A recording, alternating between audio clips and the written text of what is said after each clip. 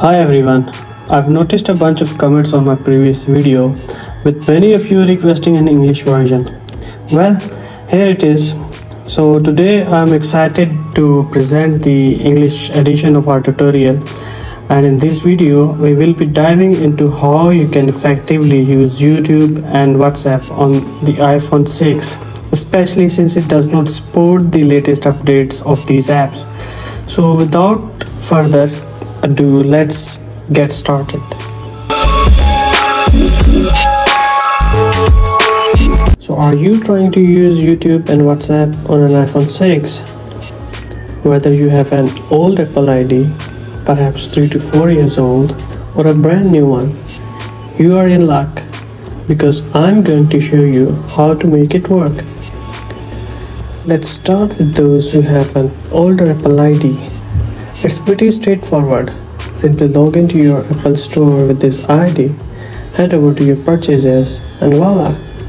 You will find YouTube and WhatsApp right there, ready to download.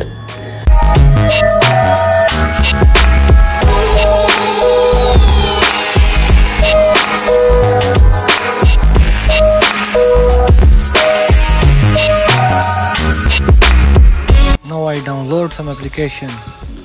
First I will download Facebook. You can see download the older version of this app. When I download any application in this iPhone 6, this Apple ID show me the older version of these applications.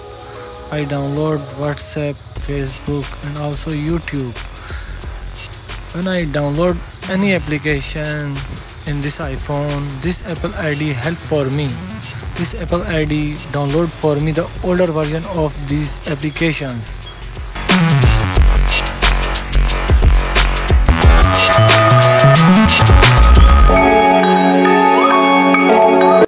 Now if you have got new Apple ID, the process is slightly different but just as easy. First, you'll need to use this ID on a device with the new iOS version. Download YouTube and WhatsApp on that device. Once that is done, you can then use the same Apple ID on your iPhone 6. Follow the same steps I just described for the old iPhone, and you are all set to enjoy these apps on your iPhone 6.